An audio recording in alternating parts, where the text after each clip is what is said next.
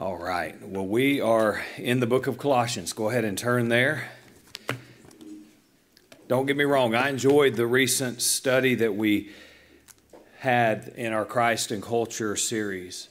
I think it was needed. You've given us good feedback that it was helpful. But I don't know about you, but I'm glad to now be back in a normal flow of things where we're taking a book and we're going verse by verse. And today we're going word by word through a book of the Bible. And what a glorious book we have before us. I know many of you have said this is your favorite book in the Bible. My favorite book of the Bible is whichever one I'm reading, whichever one I'm preaching. I've just come to have that answer about things because they are all good, right?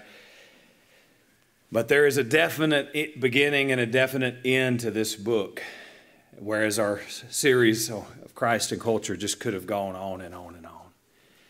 Actually, there's 1,582 words in the oldest and best manuscripts of the book of Colossians. So that's how specific we are here. 1,582 words that God inspired the Apostle Paul to write. Would you take a moment and stand with me? And while we're going to read verses 1 through 8, we're really just going to camp out in verses 1 and 2 today. Paul, an apostle of Jesus Christ by the will of God, and Timothy, our brother, to the saints and faithful brethren in Christ who are at Colossae, grace to you and peace from God our Father. We give thanks to God, the Father of our Lord Jesus Christ, praying always for you, since we heard of your faith in Christ Jesus and the love which you have for all the saints. And because of the hope laid up for you in heaven, of which you previously heard in the word of truth, the gospel, which has come to you, just as in all the world also it is constantly bearing fruit and increasing, even as it has been doing in you also since the day you heard of it and understood the grace of God in truth, just as you learned it from Epaphras, our beloved fellow bondservant, who is a faithful servant of Christ on our behalf, and he also informed us of your love in the Spirit. The grass withers and the flower falls off, but the word of the Lord endures forever. You may be seated.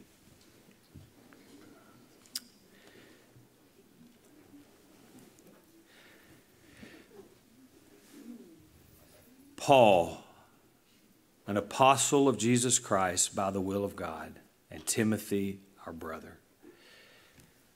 Most of us know who Paul is. We know of his conversion story. We've made it through the book of Acts together, and not once, not twice, but 3 times we have Paul's testimony in the book of Acts.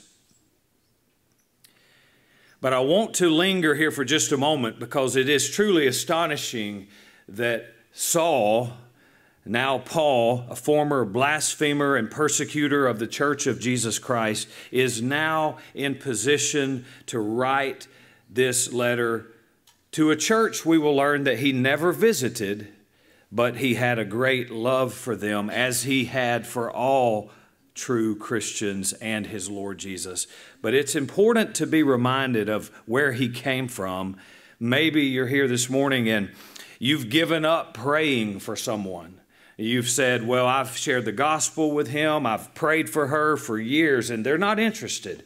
God must just not be going to save them.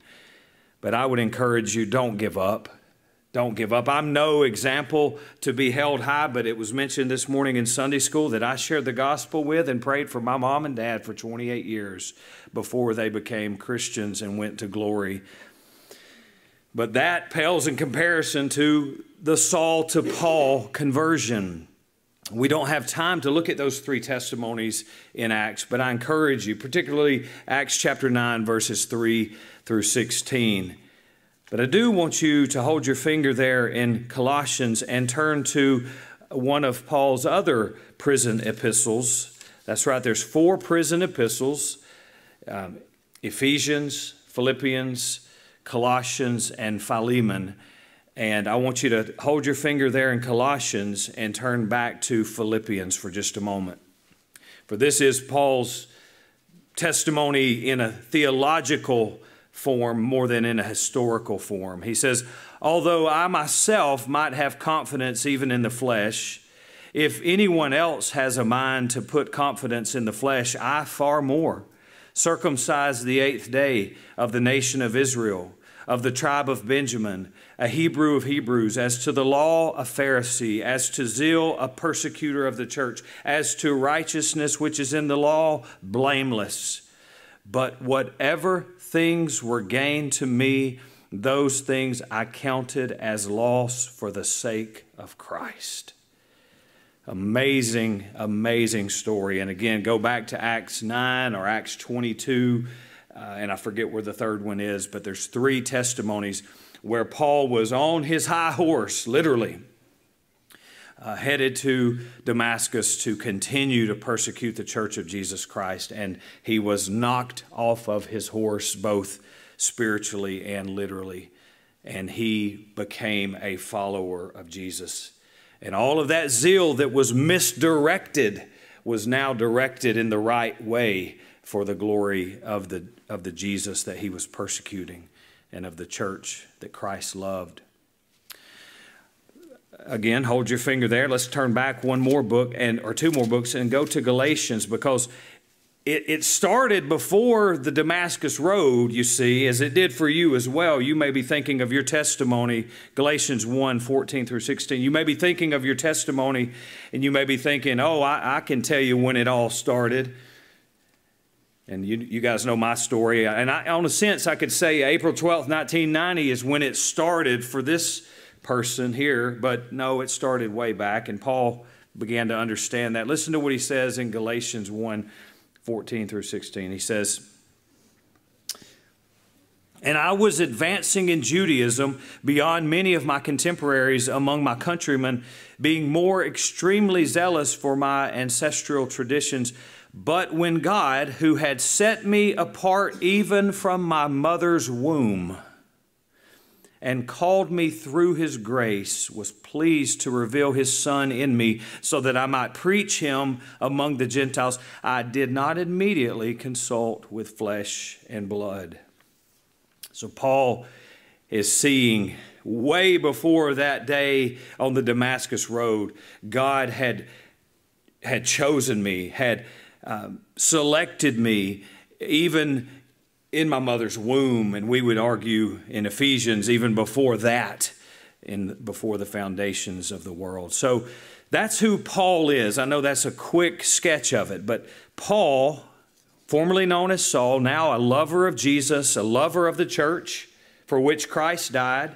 We'll see in a moment. Again, he never made it to Colossae. He did not start Colossae or the church in Colossae, but he heard of their faith. He heard of their struggles, that some false teachings were creeping in. And he, from prison in Rome, did not waste his imprisonment, but wrote Ephesians, Philippians, Colossians, and Philemon. And we have the book here for us preserved.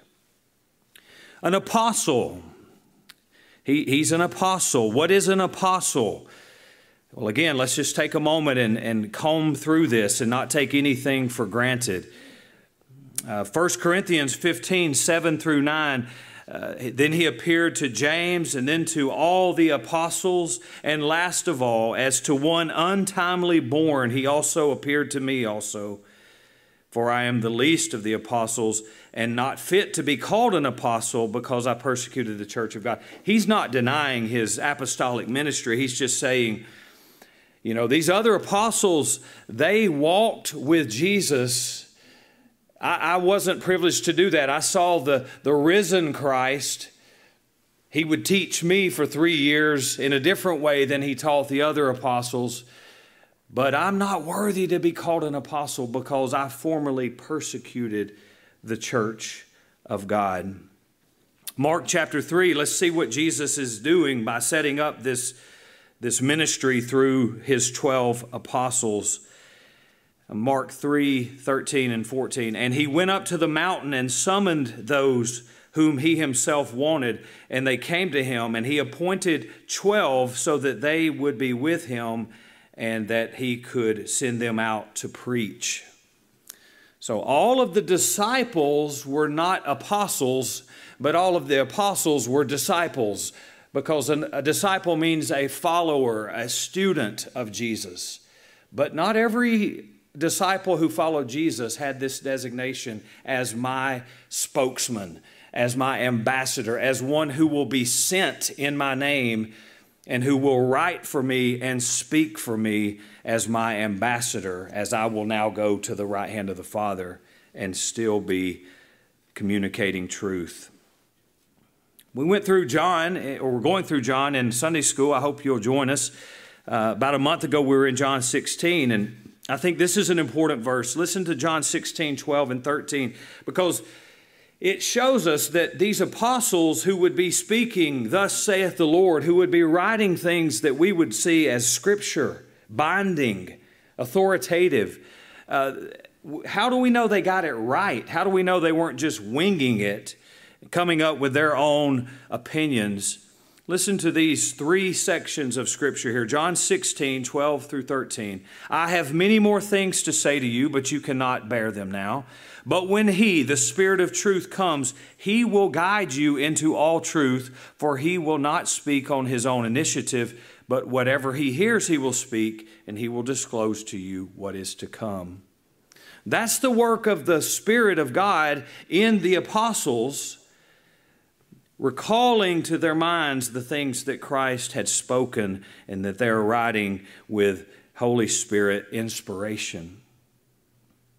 1 Corinthians gives us some similar commentary on this. Listen to these two passages, 1 Corinthians 2, 12 and 13, and 1 Corinthians 14, 37 through 38. Paul says, "Now we have received not the spirit of the world, but the Spirit who is from God, so that we may know the things freely given to us by God, which things we also speak, not in words taught by human wisdom, but in those taught by the Spirit, combining spiritual thoughts with spiritual words." And then listen to how bold he is to say this in chapter 14, verse 37 and 38. "If anyone thinks he is a prophet or spiritual, let him recognize that the things which I write to you are the Lord's commandments. But if anyone does not recognize this, neither is he to be recognized." Do you feel the weight of that? Paul's saying, I'm not writing my own words. I'm writing the very commands of Jesus Christ. And how did he put that? He says, and if you do not recognize that, then you are not to be recognized. So that word apostle means one who is speaking on behalf of Christ, one who is writing on behalf of Christ, an ambassador, a sent one. And Paul is saying, oh, I used to be Saul, but now I'm Paul. I was lost, but now I'm saved. And now I'm not worthy of it because I was persecuting the church of Jesus Christ, but I've been called to be an apostle. And this is why Paul can speak so boldly. This is why he can speak so compassionately, because he is not just winging it. He is speaking on behalf of Jesus Christ, which is the next word in our sentence here. Do you see this? Paul, an apostle of Christ Jesus, or of Jesus Christ. Now, surely we know who Christ Jesus is. But I don't want to take anything for granted. As I said this morning, I was sharing the gospel with two young men yesterday, and they looked at me like I was speaking some foreign language. This is Paul's authority. He's saying, I'm an apostle possessive of Christ Jesus. Christ means Messiah. We just sang about that. It means God's promised one, God's anointed one. You go back to Genesis chapter 3:15, the first mention of a promised deliverer. And he shall bruise you on the heel, and you shall crush his head. This is what the word Christ means, the long-awaited for Messiah and promised Savior. The name Jesus, the name that is above all names. We love this name Jesus. It's founded on the Hebrew word Yahshua, which means the Lord saves, and its Greek counterpart, Jesus, means the Lord saves. There's many scriptures we could look at, but one that we probably thought of during our Christmas time recently is Matthew chapter 1, verse 21. And you shall call his name Jesus, for he will save his people from their sins. He will, not he might. He will save his people from their sins. Well, much more could be said about Christ. And trust me, we're going to learn more about Christ in this book. Pound for pound, probably the most Christ-exalting book in our Bible. So more to say about that, but I just wanted to say, Paul, an apostle of this promised Messiah, promised long ago, has come into time and space, has accomplished salvation for his people on the cross and at the empty tomb. And then he throws in this phrase, by the will of God. Again, just underscoring that this isn't my own conniving. This isn't my manipulation. This is the will of God for my life. And it was even formed in the mind of God before Paul was formed in his mother's womb. Now, we're not called to be apostles with a big A. That's done with. There are no more apostles with a big A because we have now the completed canon of Scripture. 39 Old Testament books, 27 New Testament books. So if you want to know what God says, we don't go looking for an apostle to speak to us. We see what his apostles have spoken and written in our Bibles. But how do you know the will of God for your life? How do you know the will of God for your life? Well, you can mark one thing off of what God's will for your life might be, and that is an apostle. Okay, we just discovered that. We just saw that. But how do you know what God's will is for your life? I'll just say this. What has God gifted you to do? What are you decent at? What gives you joy to do? And can you do that for his glory? And can you use that as a platform for sharing the gospel where you work, play, and live? And I'd say get busy doing that and then spend some time with other people who love Jesus and who love you, called the local church. And we will affirm that in your life. We'll say, you know what? God's blessed you with that. When you do that, that's very helpful. I can see God's hand on your life. Or have you considered anything else? Have you considered trying anything else? Now, just briefly, he says, and Timothy, our brother. This is important. I'm going to spend just a moment with this. He doesn't call Timothy his child in the faith, which he does in other places. He doesn't call Timothy here his co-laborer, which he does in other places. He calls him our brother. And then he's going to mention brother again in verse 2. He says, to the saints and faithful brethren in Christ who are at Colossae.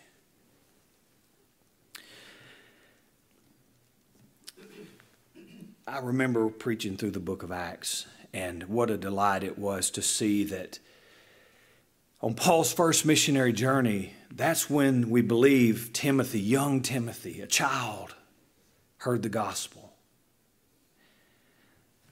Years later, Paul would circle back the wagons and go back to that area of Derbe and Lystra, and he would find a now converted Timothy.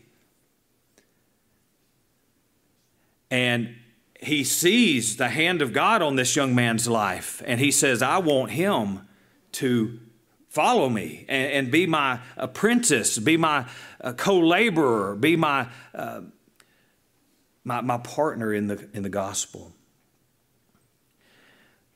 And so in Acts chapter 16, verses 1 through 3, we see Paul also came to Derbe and Lystra, and a disciple was there named Timothy, the son of a Jewish woman who was a believer, but his father was a Greek.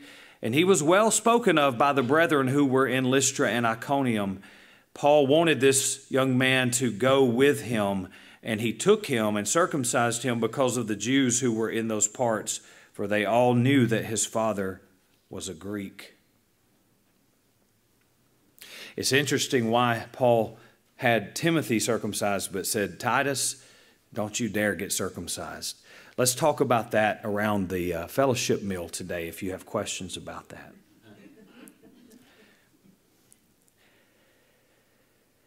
In Philippians chapter 2, Paul says, I've never had anybody like Timothy. I've never.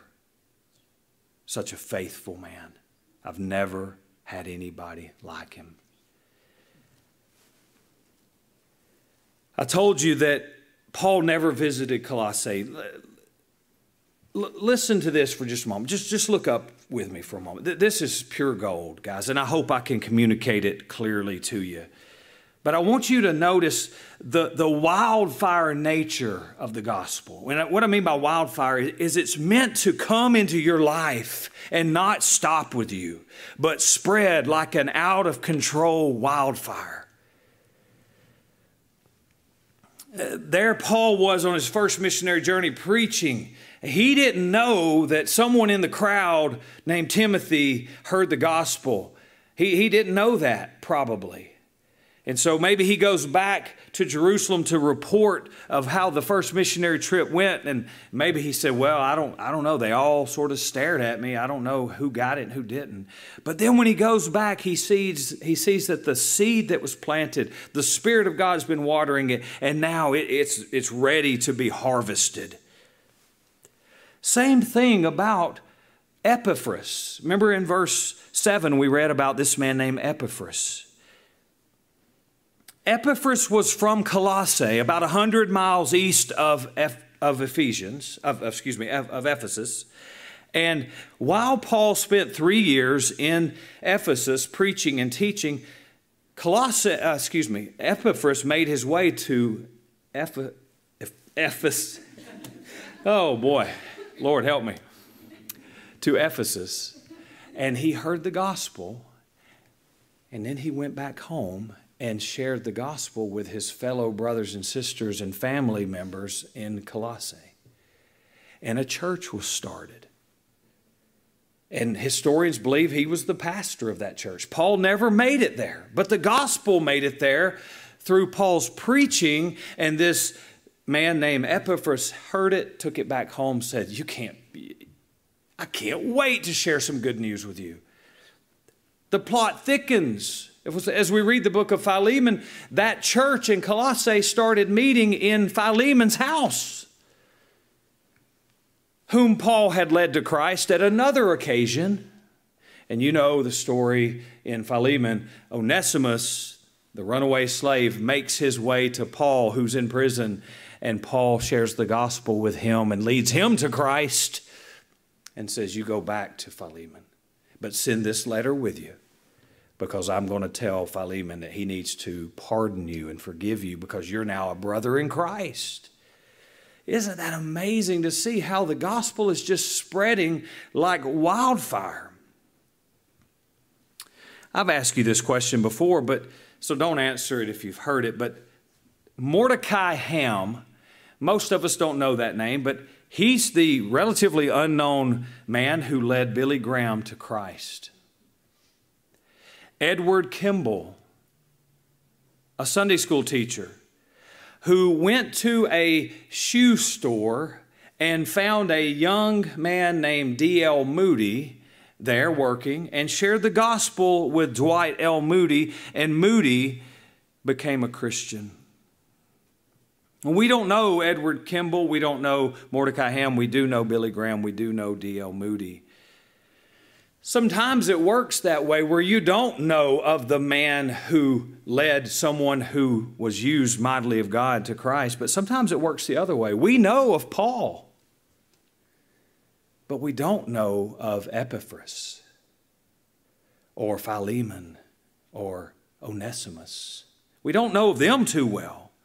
We don't know of Timothy as well as we know of Paul, but it doesn't matter if it works this way or if it works this way. The point is, when the gospel comes and God saves, He never intends for that gospel to stop with you. Who shared the gospel with you? Oh, let's talk about that as well at our fellowship meal. This fellowship meal is going to have to be a long meal, isn't it? We've got a lot to talk about. Well, thank God for them, whoever it was who shared the gospel with you. And you received it. Now, who are you sharing the gospel with? I encourage you, through this study of Colossians, where we see the gospel spreading like wildfire, pray and make a list of people that you want to be sharing the gospel with. Do you dare even begin fasting for them? Remember, in our Christ and Culture series, Christopher Yawn's mother prayed and fasted for 7 years for her son's conversion. At one point, fasting for 39 days straight.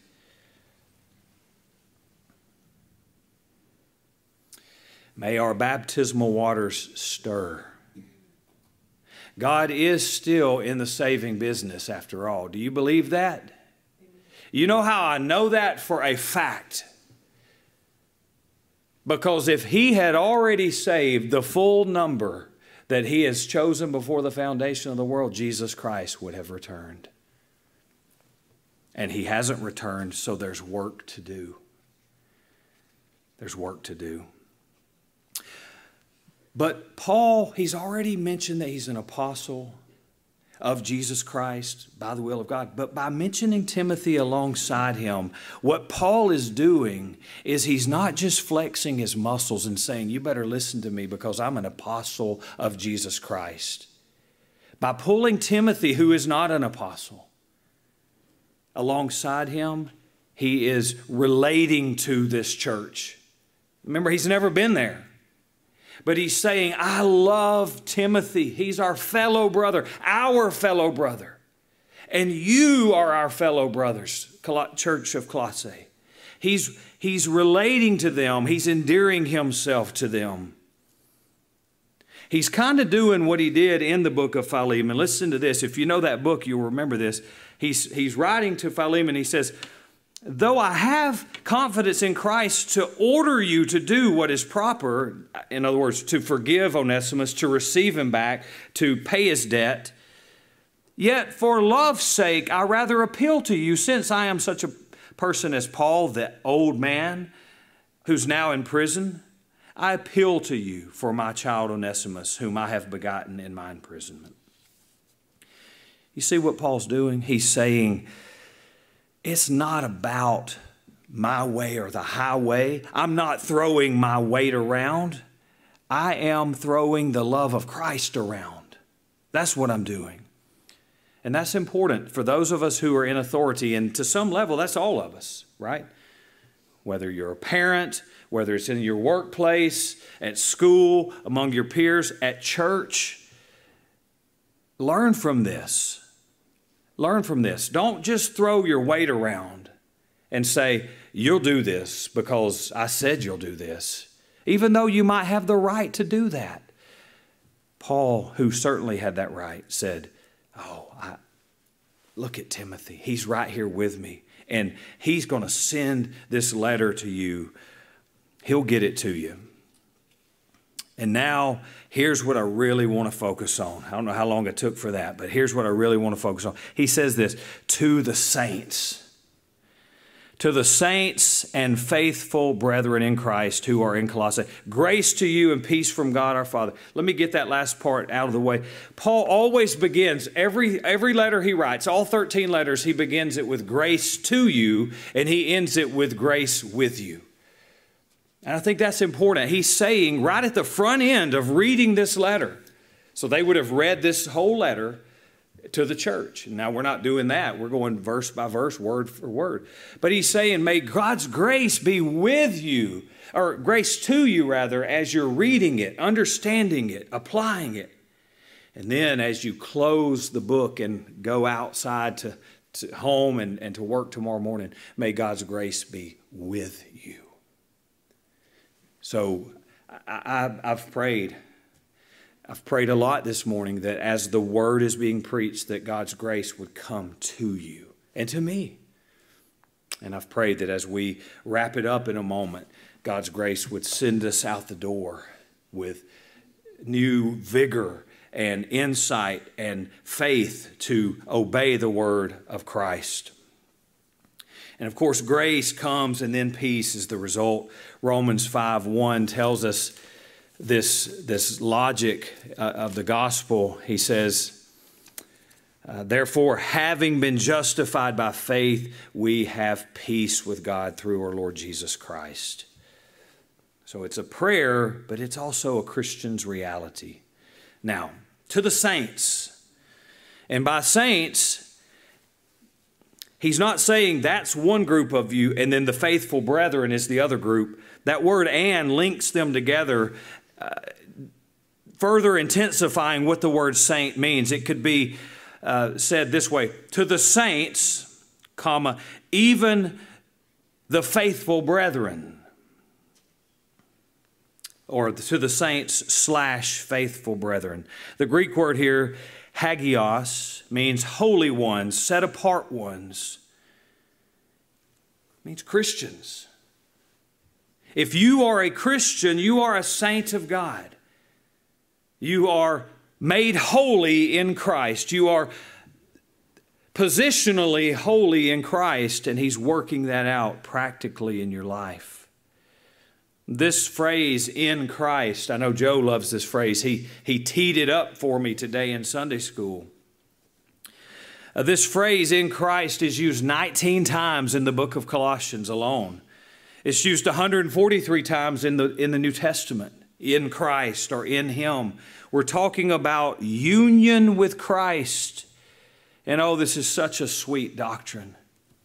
And I don't have time today to unpack all of it. We'll have to save some meat on the bone for next week. But look at Colossians 2:6 and 7, just for sort of a summary of what that doctrine might look like. Therefore, as you have received Christ Jesus as Lord, so walk in Him. Walk in Him. Having been firmly rooted and now being built up in Him, there it is again, and established in your faith, just as you were instructed, and overflowing with gratitude. Wayne Grudem defines union with Christ this way. He says, union with Christ is a phrase used to summarize several different relationships between believers and Christ, through which Christians receive every benefit of salvation in Christ. Ephesians 1:3, listen. Blessed be the God and Father of our Lord Jesus Christ, who has blessed us with every spiritual blessing in the heavenly places in Christ. He says this relationship includes the fact that we are in Christ, that Christ is in us, that we are like Christ, and that we are with Christ. I wonder if you've ever used a phrase of yourself or of other Christians. I'm just a sinner saved by grace.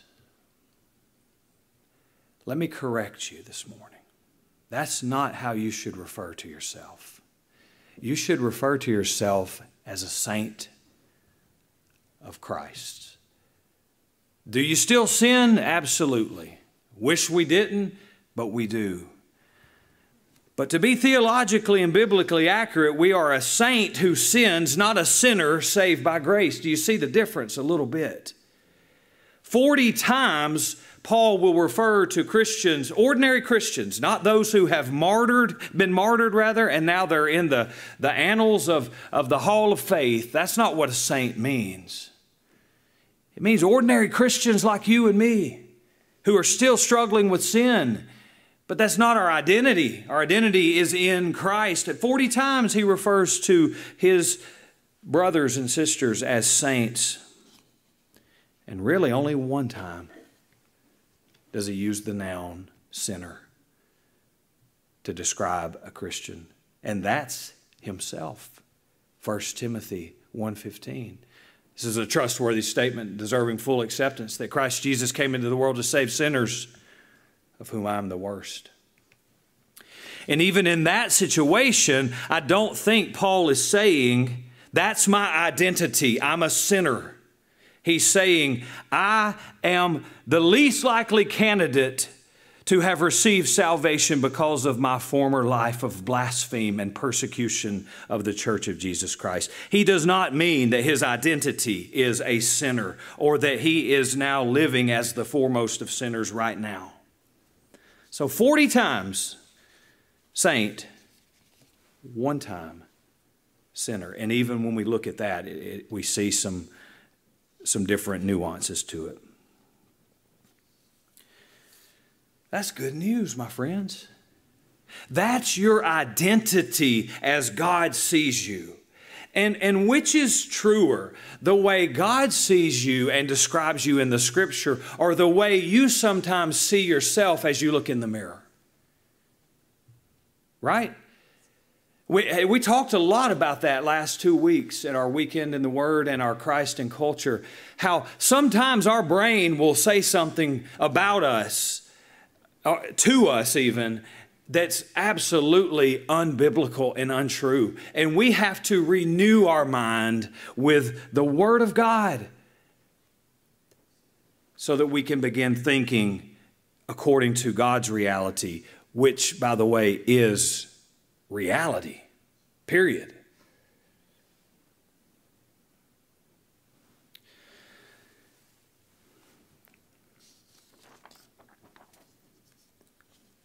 I told you, or Grudem tells us there's those 4 dimensions of union with Christ. We are in Christ. Christ is in us. We are like Christ. We are with Christ. I've got verses there to share with you, but I don't want to overwhelm you. How about this? I'll get a run and go next week and give you some of that for next week's message. Oh, it's rich. I felt like I had died and gone to heaven this week as I was studying union with Christ.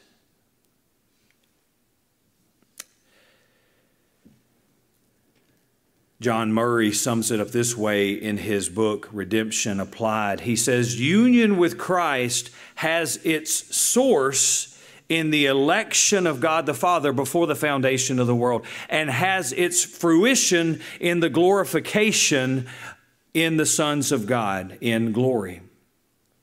The perspective of God's people is not narrow, it is broad and it is long.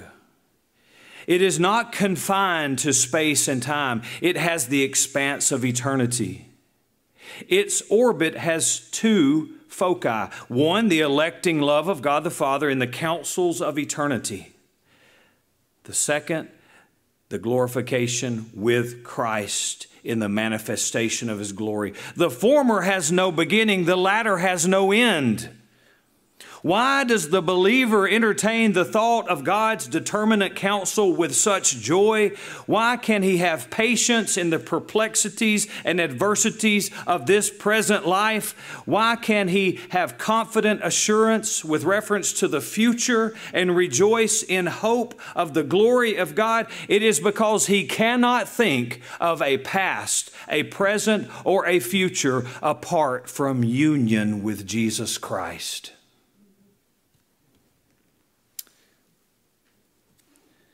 You see what I mean about thinking you've died and slipped into heaven already? Wow.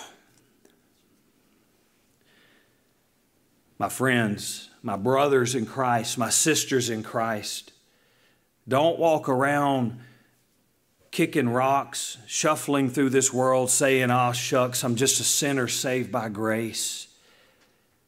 Hold your head up high.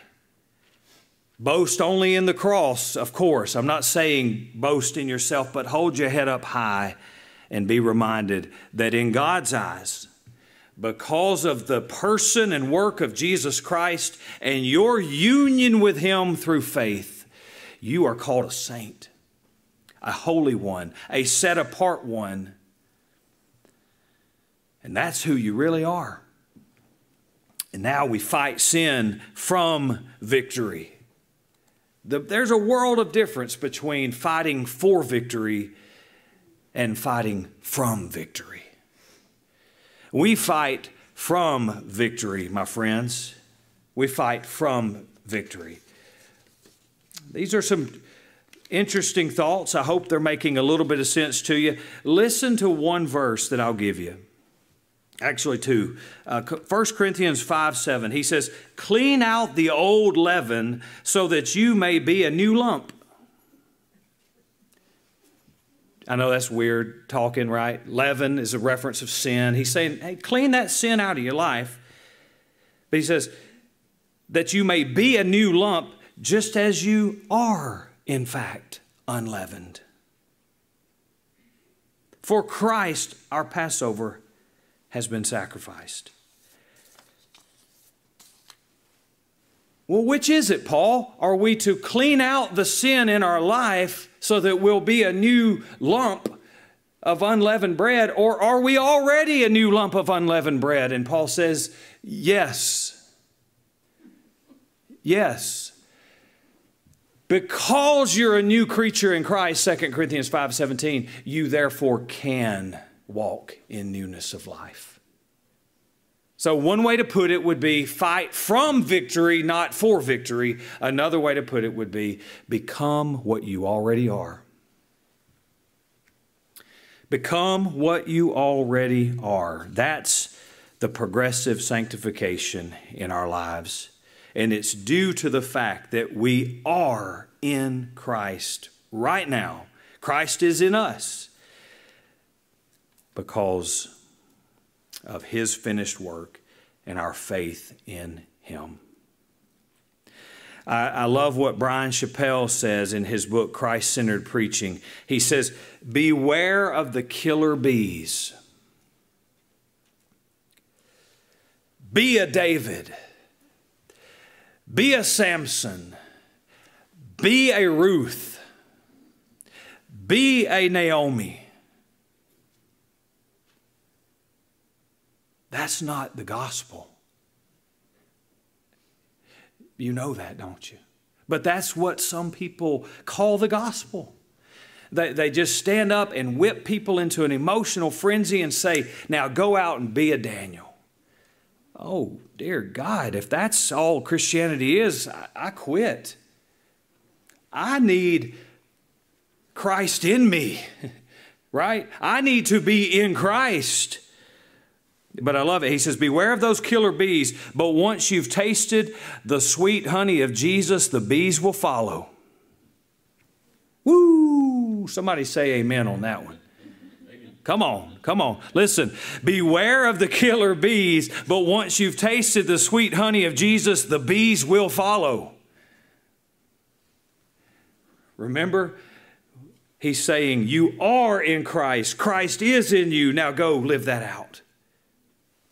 He's not saying go work hard for Jesus and then Christ will be in you. Oh, that's deadly. That's deadly. If there is a bee that comes before all other bees, it would be in Christ. Be in Christ. Be saved. Be Christ's. Oh, that's so profound. I hope that that makes sense to you. I hope that that helps you. I close with this. As sweet as being in Christ is, and there's so much more to unpack on that. The opposite is so powerful as well. Not in a good way. What's the opposite of being in Christ? If Paul says 140 times, be in Him or be in Christ. If he says 19 times in this book alone, be in Him, be in Him, be in Him. If 40 times he calls them saints and only once refers to Christians as sinners, what's the opposite of being in Christ? If you're not in Christ, you're in sin, you're in Adam, and you're in trouble. You're under the sway of the evil one. John 15:5 says, I am the vine, you are the branches. He who abides in me, there it is, and I in him, there it is, he will bear much fruit. But apart from me, you can do, finish it? Nothing. That's how scary it is to be in Adam. That's how scary it is to be dead in your trespasses and sins. That's how scary it is to be in trouble that way. Or listen to how Paul put it in Romans 8. Listen to these words and we're done. For those who are according to the flesh set their minds on the things of the flesh, but those who are according to the Spirit, the things of the Spirit. For the mind set on the flesh is death, but the mind set on the Spirit is life and peace. Because the mind set on the flesh is hostile towards God. It does not subject itself to the law of God, for indeed it is not even able to do so. And those who are in the flesh cannot please God. However, you are not in the flesh, but in the Spirit, if indeed the Spirit of God dwells in you. But if anyone does not have the Spirit of Christ, he does not belong to him. If Christ is in you, though the body is dead because of sin, yet the Spirit is alive because of righteousness. But if the Spirit of him who raised Jesus from the dead dwells in you, he who raised Christ Jesus from the dead will also give life to your mortal bodies through his Spirit who now dwells in you. So then, brethren, we are under obligation not to the flesh to live according to the flesh. For if you are living according to the flesh, you must die. But if by the Spirit you are putting to death the deeds of the body, you will live. For all who are being led by the Spirit of God, these are the sons of God. For you have not received a spirit of slavery, leading to fear again, but you have received a spirit of adoption as sons, by which we cry out, Abba, Father. The Spirit himself testifies with our spirit that we are children of God. And if children, we are heirs also, heirs of God and fellow heirs with Christ, if indeed we suffer with him, so that we may also be glorified with him. What a stark contrast between being in Christ and being in the flesh that Paul gives us. My friends, I hope and I pray that you are in Christ and that Christ is in you. And if not, what are you waiting for? What are you waiting for? The invitation is available. All who call upon the name of the Lord shall be saved. Repent of your sins, turn to Jesus, and walk in him. He's available for any and all who will come to him humbly. Let's pray. God, we thank you for this precious book. We've just scraped the snowflakes on the tip of the iceberg.